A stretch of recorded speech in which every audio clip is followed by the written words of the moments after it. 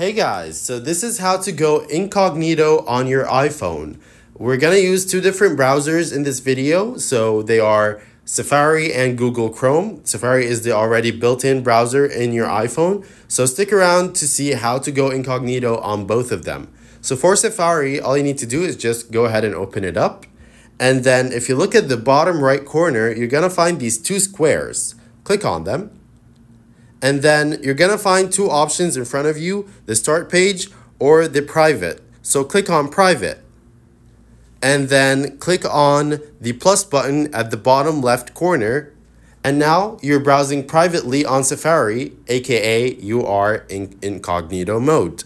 Now, if you want to go back and do this on Google Chrome, let's go back and open up Google Chrome. All you need to do is just click on the square button at the bottom and then scroll to the left and then click on the plus button at the bottom. And now you're going incognito on Google Chrome as well. And yeah, this is how easy it is. This is how to go incognito on your iPhone.